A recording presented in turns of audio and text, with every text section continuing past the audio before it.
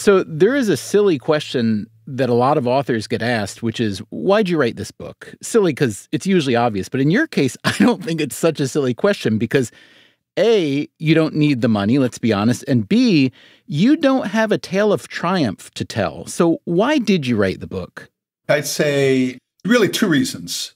I felt like the story had been out there, but lacking context. And quite honestly, not always being truthfully told. And the second thing is, today, all leadership is crisis leadership. And I have a lot to offer to that debate. That is Jeff Immelt.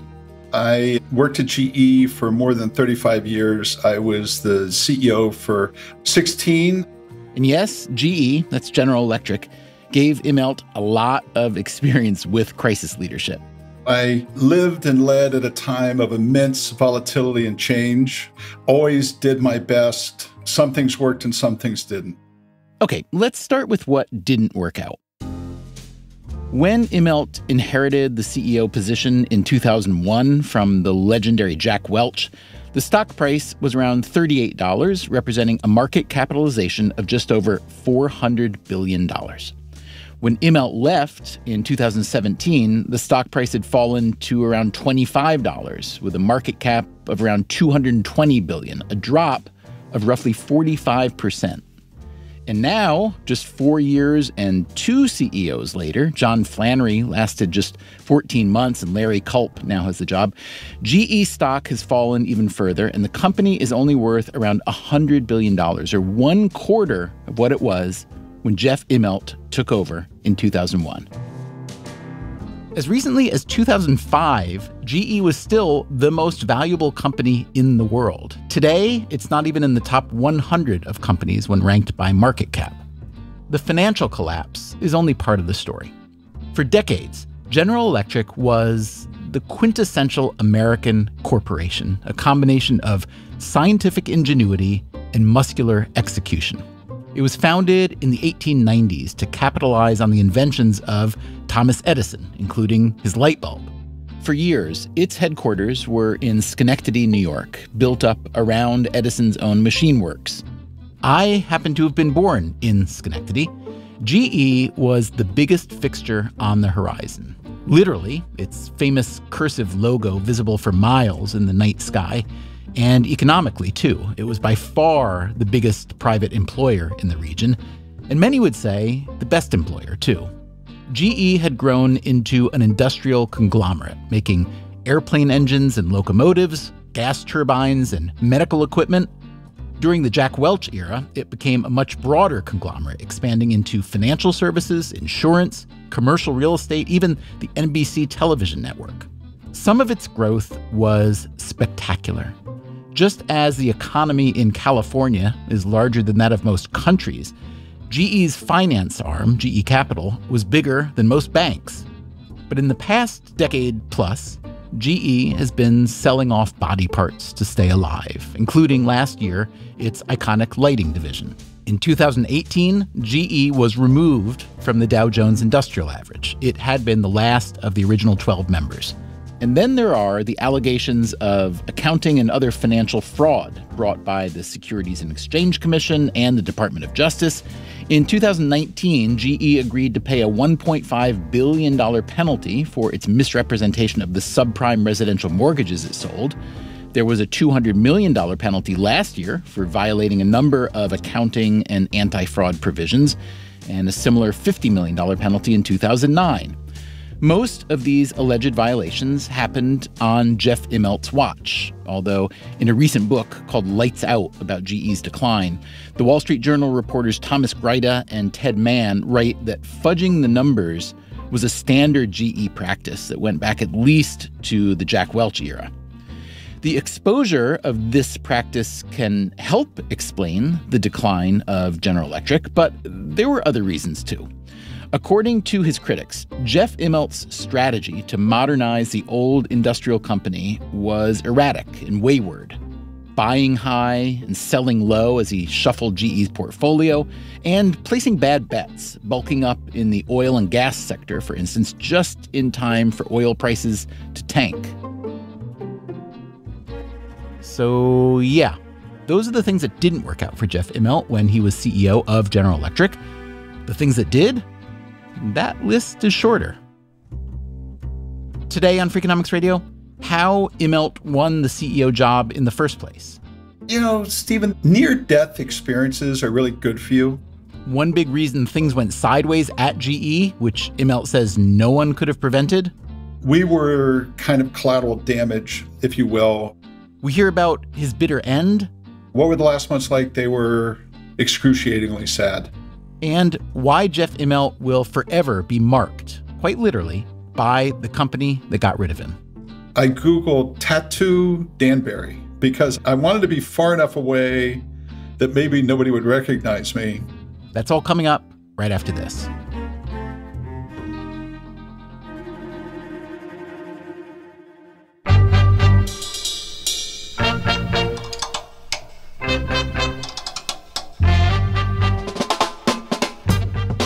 This is Freakonomics Radio, the podcast that explores the hidden side of everything.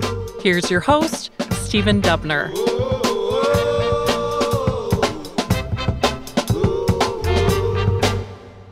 I have to say, you are my favorite kind of CEO to interview, a former CEO, because when you're in the job, it seems like there's very little incentive and time, honestly, to really say anything interesting. Now you can speak your mind. Do you find that liberating? You've got a little bit more time to think about things. When you're in the job, it's such an intense 7x24 job. I still have a desire not to trash people, things like that, but I am able to be a little bit more frank, for sure. Jeff Immelt's new book is called Hot Seat: What I Learned Leading a Great American Company. He doesn't trash a lot of people in the book. It is primarily a defense of his performance, which, not surprisingly, he rates substantially higher than his critics do. This interview with Immelt is part of an occasional series we call The Secret Life of a CEO. We've had John Mackey from Whole Foods, Indra Nooyi, who was then CEO of PepsiCo, and in 2018, we had Jack Welch, Immelt's predecessor at GE. Here is a relevant exchange from that Welch interview. In 1999, not long before you retired from GE, you said that your ultimate success would be determined by how well your successor grows the company over the next 20 years. When you said that, GE's market cap was up north of $450 billion. Now it's almost 20 years later, it's just north of $200 billion. So talk to me about that. I know that you... I don't talk about that. You don't? Why not? I mean, it's public record. Well, you can comment on it any way you want, but I haven't commented on my successor once in the 20 years, and I don't intend to comment now. You can judge me any way you want on whether I picked the right guy or not. You gave numbers, and one from those numbers would question how well I did. But I'm not commenting. And if you want to give me a black mark, give me a black mark. I did the best I could. I picked a guy. So why did Jack Welch pick Jeff Immelt? How did Immelt put himself in that position? And then, what went wrong? Immelt grew up in Cincinnati, where his father worked 38 years for, you guessed it, General Electric in the aircraft division. Most of his career was in sourcing, of purchasing fan blades and castings and things like that. You know, we used to go to Lunken Airport and watch planes land. We never missed an open house where we would go see Building 800 and see how engines were made. Just loved the business, loved the company. Jeff Immelt studied math at Dartmouth and got an MBA at Harvard. In between, he worked briefly at Procter & Gamble, where he was buddies with future Microsoft CEO Steve Ballmer. After business school, Immelt took a sales job in the plastics division at GE. He would go on to run or help run plastics, appliances, and healthcare. So I'm going to tell you, Jeff, my favorite GE invention, and then I want to hear yours, okay?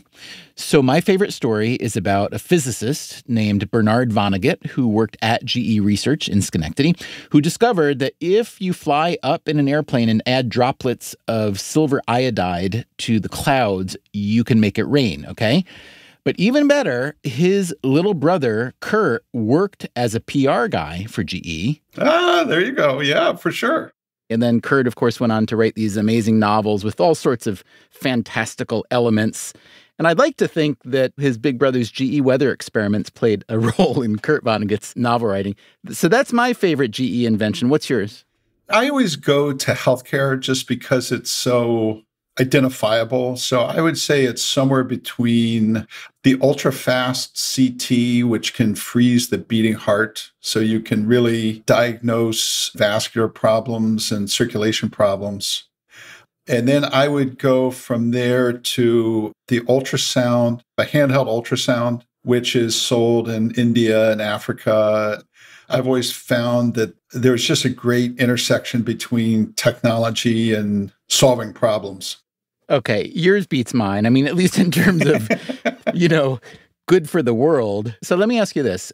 When you look back at the technology that was either invented or perfected or acquired during GE's history, it's breathtaking to me that one company did all that. But in the last, let's say, 30 years, the innovations were much slower coming, and it became more about selling off some things and acquiring others that were often established. So how did a firm that was so innovative stop being so innovative? I would push back just a little bit. Stephen, we spent a lot of time on investing in technology, and in the industries that we were in, like aviation and healthcare, energy, we would be viewed both by patents filed and by our customers and the markets as kind of the industry innovator. So that was certainly part of my strategy.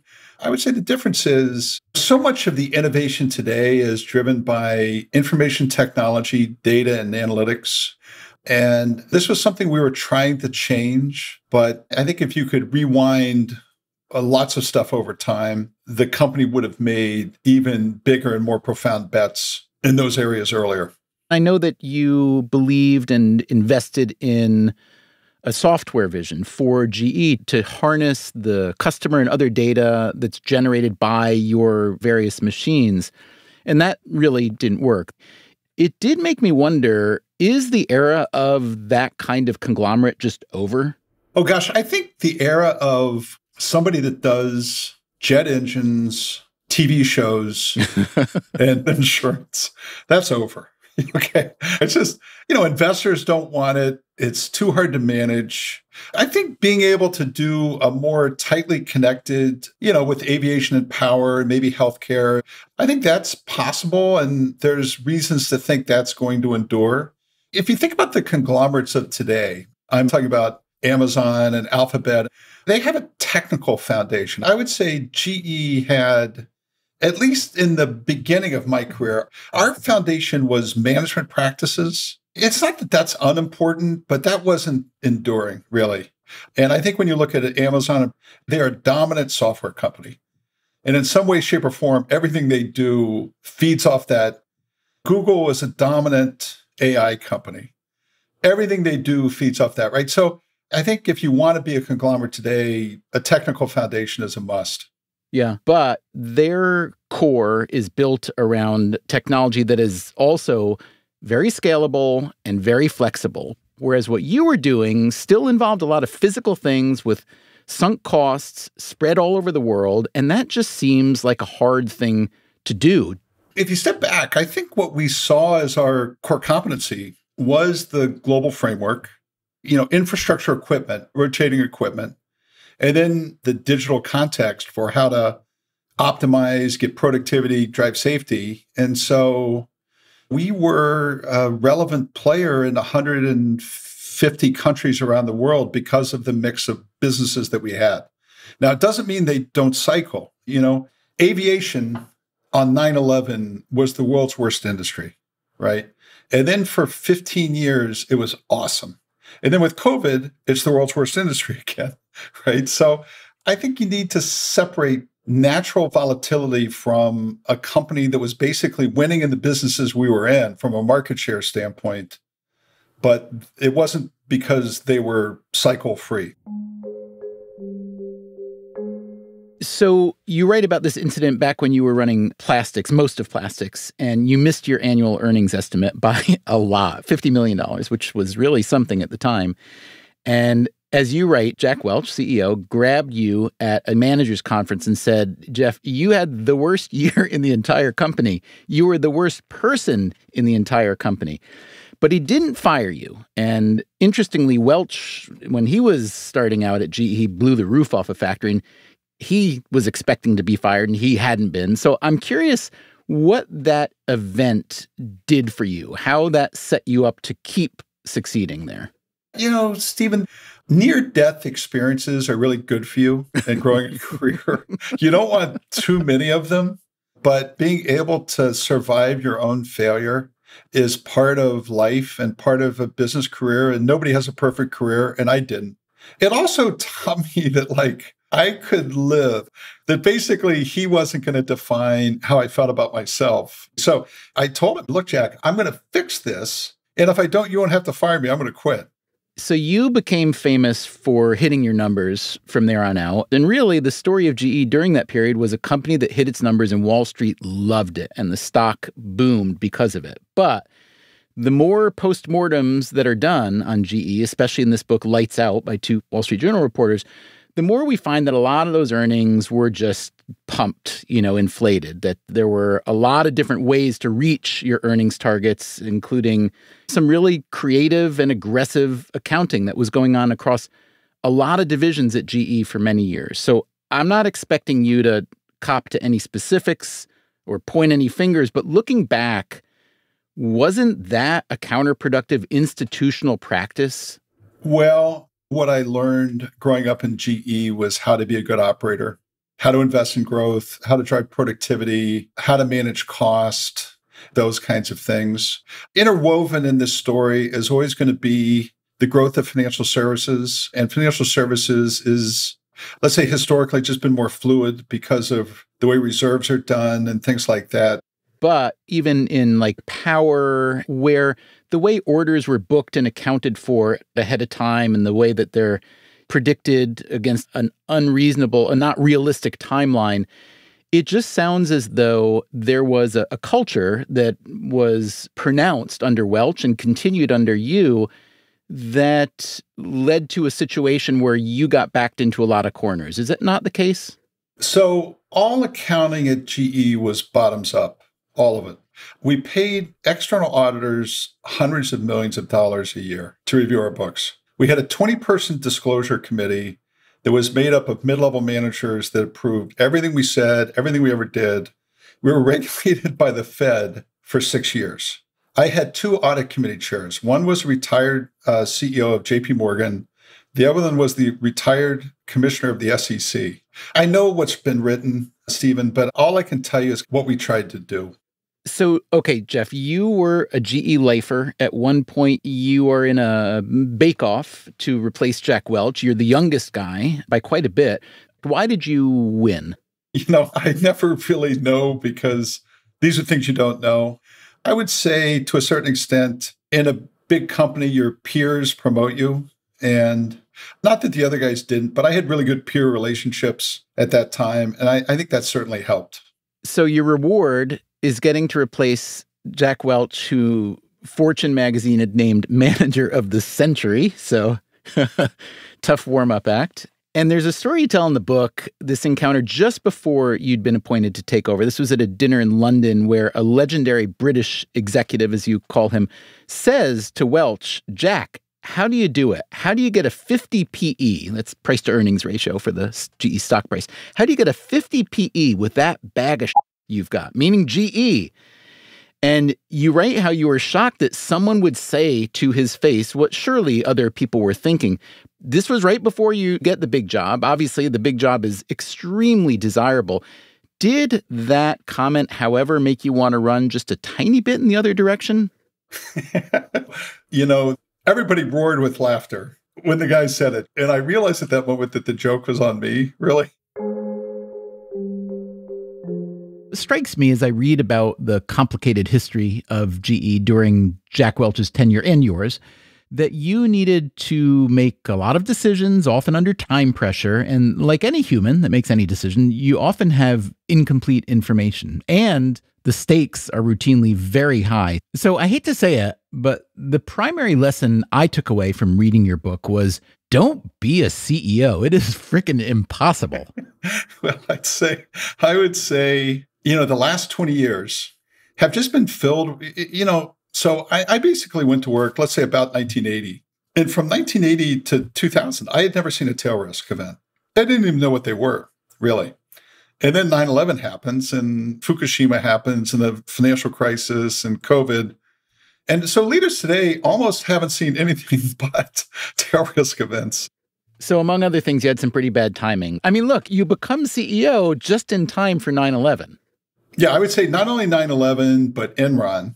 You were maybe the biggest trust me company, and then you trip over into a world where there is no trust. That's a big change. Give me your thumbnail of getting settled, that first year or two, trying to figure out what the company actually was and where it needed to go. Yeah, so the original thing was just get through 9/11, right? We not only were big in the aviation business, but we were big in the aviation leasing business. We had an insurance product, and it was just a panic. We used to have these nightly calls, and we had to lend airlines money to keep them going. Let's say it's 9:00 at night, and it's a week or two after 9/11, and the G Capital guys say, we need to buy $2 billion of American Airlines double ETCs by tomorrow morning. And, my question was, what the F is a double ETC? I didn't even know what we're talking about. So making decisions like that was hard. I mean, at least it's good for the GE Capital numbers, right? Yeah, we made some good loans. But then we started whittling away on how do we start reinvesting again in technology that could help the industrial business. And we started plotting a path of saying, look, all of our industrial businesses need to be retooled, even in BC, right? Even though the long-term goal was to make GE Capital smaller. But keep it. We had to let GE Capital go for a while because we needed the cash. The decision we made was to try to do that in the context of continue to grow earnings per share because it was the only language investors understood. And was that the kind of path dependence that Welch had set you on, that you had to hit that dividend number? Look, I mean, I just think it was... It's the kind of company you were. It was the kind of company we were. Look, I probably had a window to reset the company after 9/11, and not doing it probably was a mistake. So I kept us on that path. And it was starting to work, and then the financial crisis hit. There's people that say, you should have seen the financial crisis coming, and I recognize that maybe there were things we could have done differently, but none of us really saw that as a tail risk, right? So when COVID happened, my first reaction was, we lived through SARS. It wasn't that bad, right? It turns out it was like 1,000 times worse. You can make yourself prepared, but you better be good at volatility. In his new book, Immelt writes about the immediate aftermath of 9/11 and the double whammy that GE faced. A huge hit to many of its core businesses, as well as a huge drop in its stock price. I tried to stay calm, he writes, but GE was getting crushed. I heard from several shareholders, including our biggest one, we didn't realize GE was so big in insurance. I wanted to say, we've never hidden it. Didn't you examine our holdings when you bought our stock? Instead, I kept quiet. It is hard not to picture how Jack Welch might have played things differently. When Welch was CEO, the markets loved GE stock in part because he made them love it by force of will. Stock markets are full of numbers, but those numbers are driven by stories, and Welch sold the GE story enthusiastically and aggressively. Jeff Immelt didn't. Here again is what he wrote about that shareholder call after 9/11. Instead, I kept quiet. The markets seemed to punish him for that and the simple fact that Jeff Immelt wasn't Jack Welch. So by the time of the global financial crisis, GE looked a lot like a financial services company. In hot seat, you write, after Lehman Brothers went bankrupt, I knew it presaged not just the beginning of a down cycle for GE, but the destruction of our business model. I'm guessing a lot of people did not see that was a destruction of your business model, not appreciating how reliant big GE, as you called it, was on GE Capital. Can you explain how reliant you were, how intertwined, and why you saw how bad this was going to be for you? We were what was called a wholesale funded finance company. So basically, we would borrow unsecured debt because we had, industrial cash flow and we were AAA, and then we could lend that money out at a higher rate. And the difference between what we could borrow money for and what we could lend money for created a very profitable financial services company.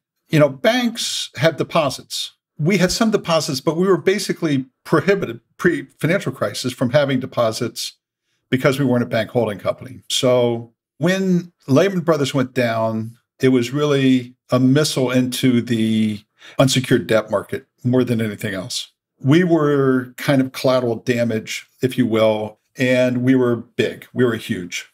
So the combination of our size plus the fact that we weren't funded by deposits was a real 1-2 punch.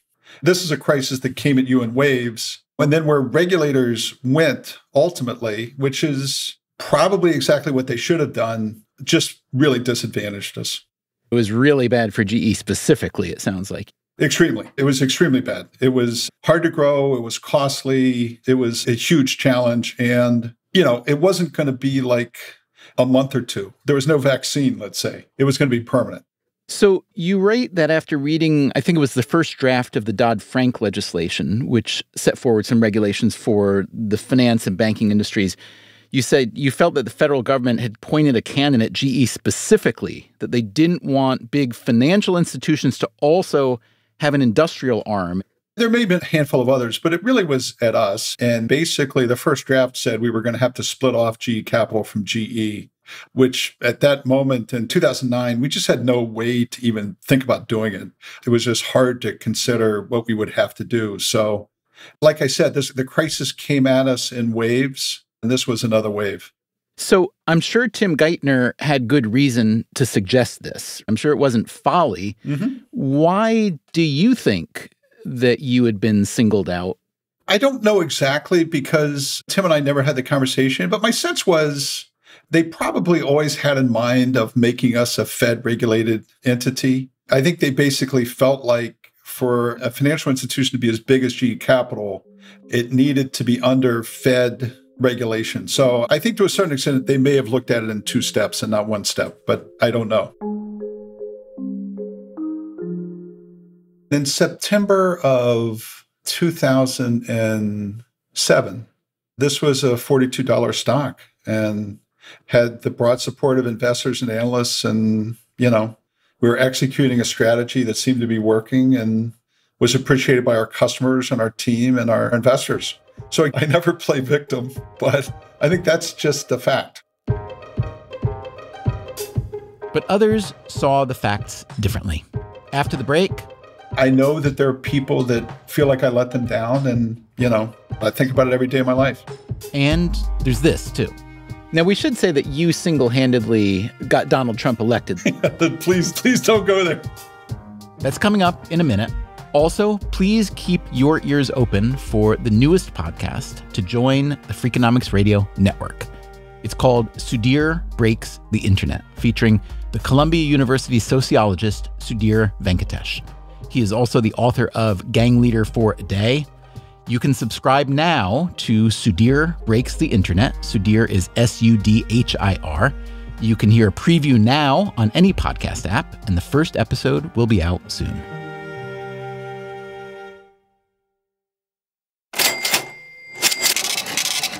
Just how devoted was Jeff Immelt to General Electric, the company he led for 16 years and worked at for more than 35? Consider the story of the meatball on his hip. The meatball is what GE employees call their famous circular logo. Yeah, so I have a daughter. She's 34 now, but when she was a teenager, I used to always say that I was going to get a tattoo. And she would just say, yeah, Dad, big talk, no action, blah, blah, blah. So one day I finally said, I'm going to do it today. So I was in my office in Fairfield on a Saturday. That's Fairfield, Connecticut, where GE had moved its headquarters in the 1970s. I Googled tattoo Danbury because I wanted to be far enough away that maybe nobody would recognize me. Danbury is a little over 20 miles from Fairfield. And so I drove to Danbury, Connecticut, went to a tattoo parlor. There's a woman tattoo artist, and I showed her the G meatball. I put my wife's initials on top and my daughter's initials on the bottom. She said, "Why are you doing this?" I said, "Well, I work at GE and I play in a bowling league and I lost a bet, so this is what I have to do." My daughter comes home like 3 hours later and I show it to her and she hits the floor. She screams. And so, sometimes when you're a dad, you have to go that extra mile. Immelt plainly loved GE, and for a long time, it loved him back. The epilogue of the book I mentioned earlier, Lights Out, is titled Jeff is a Friend. When the authors Thomas Greida and Ted Mann interviewed Immelt's former coworkers, those colleagues would routinely start off by saying, "Jeff is a friend, but," and then they'd lay into him for all the bad things that happened on his watch. He did invest about $175 billion in acquisitions to grow the company's life sciences and alternative energy portfolios, among others, but there was another $400 billion of divestments as Immelt sold off the storied plastics division, major parts of GE Capital, and NBC Universal. The thing is, for a long time, Immelt felt his plan to streamline and reshape the company was working, but the markets weren't buying. At one point, the activist investing firm Trian Partners took a big position in GE, which earned them a sit-down with Immelt in Fairfield. They presented an 80-page white paper whose title beautifully summed up GE's dilemma. Transformation underway, but nobody cares. We were pivoting from, 50-50 financial industrial to more industrial. That's not something you do in a day or two or a week or two. That takes time. I'd like you to talk for just a second about when you were CEO, your role as a de facto ambassador for American capitalism, really. At one point or another, you interacted with many, many heads of state around the world. What did they typically want from you, and what did you want from them? The first thing is, I always try to maintain good relationships with all the administrations and the Secretary of State and things like that. So I never was just freelancing. I always tried to understand, here's what the U.S. interests are, so I could meet with ambassadors and things like that. So that's number one. I think if you want to be a good global company, you have to know how to make money in a country, and you have to know how to make money for a country. So you have to be able to say things like, "Hey, I want to sell you a jet engine, Your Highness, but I'm also creating 200 jobs." So let's talk a little bit about politics, or at least the interface of a company like yours and an administration, keeping in mind, the financial crisis happening, the end of the Bush II era, and then the beginning of Obama's first term. In an interview you did with 60 Minutes around this time, you write that Leslie Stahl had said that most Americans see big corporations as greedy and selfish, and you pushed back. You said, everybody in Germany roots for Siemens. Everybody in Japan roots for Toshiba. I want you to root for me.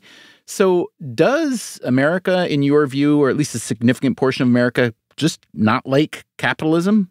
Oh, gosh. So I'd say, first of all, we had built our company to win around the world, and we were either the first or second largest exporter after Boeing, right? So exporting creates incredible jobs that, for every GE job, there would be 8 in the supply chain. So it created lots of competitiveness for the country. And the point I was trying to make with Leslie was, exporting is a way to make a strong country. And it's hard. It's harder than almost anything else. And you shouldn't criticize us for that. Look, I lived in a generation, let's say from roughly 1980 to 2020, where the wave of productivity hit hard, information technology, and, certainly in the early parts of that time, shutting down factories in the US and moving them to Mexico or doing backrooms in India or things like that. I think everybody viewed that as a common business practice, and that, anything we could do to be competitive. And guess what? That didn't work. That wasn't sustainable over the long term. And it's hard to portray yourself as a great citizen while that's happening.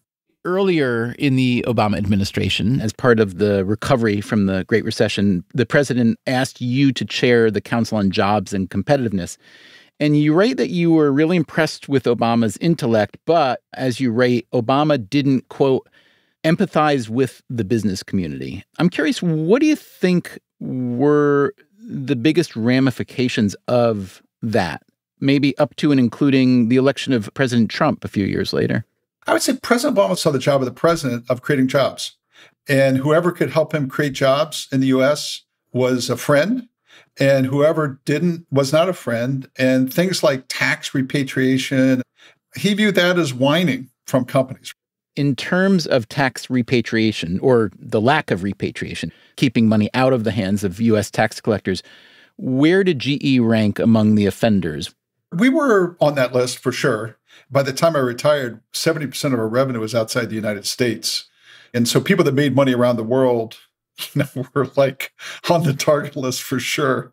So suffice it to say that for a company that many people still think of as a big, powerful, rich American company, you weren't contributing to tax coffers as much as that person might realize. Exactly, because we were big outside the U.S. The one thing I would say is an exercise that everybody should do is to go to any town and interview 25 small and medium business people, because we always say we love them, but I think both parties go out of their way to make their lives miserable. In different directions, yes? In different directions. Tell me the ways in which each party does that. Oh, I would say on the Democratic side, regulations for sure.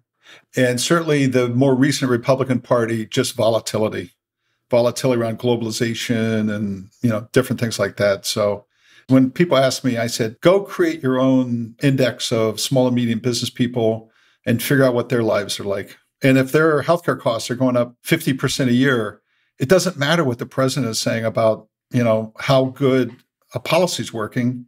They don't like it. Now, we should say that you single-handedly got Donald Trump elected the first time. Please don't go there. Well, maybe not single-handedly, but for those who don't recall the connection, GE owned NBC Universal at the time, which aired the reality show The Apprentice, without which Donald Trump probably wouldn't have become even close to president. I mean, clearly The Apprentice was a platform for him. But nobody, when we were doing The Apprentice, ever said, there goes the president of the United States. I don't think anybody ever said that. Now, you, I understand, are on record as a Republican. Did you vote for him once or maybe twice? No, I never voted for him. No. I'm a Romney Republican, so there's 12 of us left. Can you assess, however, some of the things he did from a business community perspective as president that were beneficial? Oh, so Stephen, I want to be very clear that I don't want to in any way make a comment about supporting what's happened the last 6 months or a year. Really, I don't. I will say I believe in less regulation. I believe that everybody should help small and medium-sized business. And that's tended to be the way I've thought about politics. But I just think nobody, myself included, can support what's taken place over the last 6 months. All right, so let me just get back to the large picture. There are two main stories that GE observers tell about the downfall of GE as we knew it. One is that Jack Welch propped up the share price by bluster and BS and by browbeating his direct reports into generating profits, even if those profits were only on paper, and that he therefore left a company behind that was in decline or disarray, which you, Jeff Immelt, as incoming CEO, tried to modernize and globalize. That's one story. The other story is that you inherited a gray, if, slightly graying company and tried to remake it in your image and wound up destroying it with a series of bad acquisitions and bad decisions. Now, whichever story people tell, the ending is always the same, which is bad. So what's your version? Look, I guess I would just say two things. The results of the company over the time I was there, we were number one in the industries we were in. We set up a global foundation way ahead of others. Other people that have adopted the initiatives that we started have won big, right? So that's one piece. The other piece, it clearly didn't end the way I wanted it to. I think markets were tougher. The tail of GE Capital was longer and more volatile than we recognized. The people that I'd put in place at GE Power didn't do as good a job as they should have. And at the end, we had too much going on for the board and I own that. So I'm going to let others kind of plot how they want to put that. But those are the two pieces I'd give you. So, Jeff, you wound up stepping down as CEO a few months earlier than expected. Why'd you do that? And what were those last months like? Oh, gosh. The answer to your first question is that we all felt it was probably in the best interest of the company. I guess one thing I'd like people to know, and I know not everybody will give me the benefit of the doubt, is I really love the company and I love the people, and I always try to do the best for them. What were the last months like? They were excruciatingly sad. This was my life, and it wasn't going to turn out the way I wanted it to. And I felt like I had let people down, and that made me really sad. So after you left, things got much worse for the company. The share prices dropped much, much more. There's been a pretty unbelievable, really, dismantling of the conglomerate and DOJ and SEC investigations into improper accounting, including during your tenure. Are you concerned about civil or criminal charges against you personally? Again, I'll let that stand on its own. I would just go back to what I described to you earlier, which is to say we bent over backwards to do it right. We had detailed transparency with our board. We had the best auditors that money could buy. We had a multitude of relief valves and reviews and things like that. So, we tried our best to get all those things right. I am curious, what do you say to the longtime shareholder, if it's a retiree, if it's a former GE employee themselves who watched the stock price just get pummeled? If I were to corner you at the grocery store and say, you kind of screwed up my retirement, what do you do with that even? Look, I would say I don't blame you for the way you feel. Here's what we tried to do. Here are the actual results of cash flow generated and dividends paid and earnings generated and market position. And I try to point out the context of what actually happened. And I end by saying I had every penny, not that this is great consolation, but I never sold a share of G stock. I had every penny of my 401k in G stock. I was always in it with everybody else.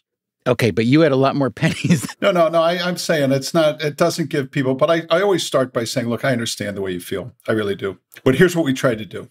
Do you still own some or all of that GE stock? I still own a lot of G stock, and I just bought some recently. I don't mean to put you on a couch here, but I'm curious. You sound conscientious enough and self-aware enough that I'm guessing you feel a lot of guilt. Your career ended poorly, but it was a very good career for which you were obviously paid very, very well. And then the company is in bad shape now. Is that a feeling of guilt when you talk about looking back? I don't want to put a word on it. I'll let other people say. I don't hide. And, I'm going to try to continue to make contributions as best I can. These days, Jeff Immelt splits time between coastal South Carolina and coastal Northern California. He teaches a leadership class at Stanford, and he's a partner in a venture capital firm called New Enterprise Associates, where he focuses on technology and healthcare. So at the beginning of your new book, Hot Seat, you write about the inspiration for the book. You were doing a Q&A with the leadership class that you teach at Stanford. And this was right after Fortune magazine had published a piece called What the Hell Happened to GE? And it mostly argued, I hate to say it to your face, but it mostly argued that Jeff Immelt is what happened to GE. It was a very critical piece. And one of your students asked you about the article, and you said, I know some feel that I've let them down and that will weigh on me for the rest of my life. So I'm curious, what does that feel like? How much does it weigh on you now, a couple years out? Oh, gosh, there's not a day that I don't think about it. And that's despite the fact that, I love what I do now. I'm very happy. I have friends. I have a professional career that I enjoy. I have a family that I love. But there's not one day that goes by that I don't sit back and say, I wish the stock price weren't where it was. I wish people weren't writing those things. I wish I had done certain things differently. And I think that every day I live, I'll have those moments. Every job looks easy till you're the one doing it. Your podcast listeners should keep that in mind. Jeff Immelt's book, co-written by the journalist Amy Wallace, is called Hot Seat. That is our show for today. We'll be back next week. Until then, take care of yourself, and if you can, someone else too. Freakonomics Radio is produced by Stitcher and Renbud Radio. We can be reached at radio@freakonomics.com. This episode was produced by Mary DeDuke. Our staff also includes Allison Craiglow, Mark McCluskey, Greg Rippin, Zach Lipinski, Matt Hickey, and Emma Terrell. We had help this week from Jasmine Klinger. Our theme song is Mr. Fortune by the Hitchhikers. All the other music was composed by Luis Guerra. The complete archive of Freakonomics Radio, more than 400 episodes, is now available on all podcast apps, and you can also hear it on many NPR stations across the country. As always, thanks for listening. Well, there's going to be plenty of things on this podcast that could get me massacred, so maybe add this to the list. Stitcher.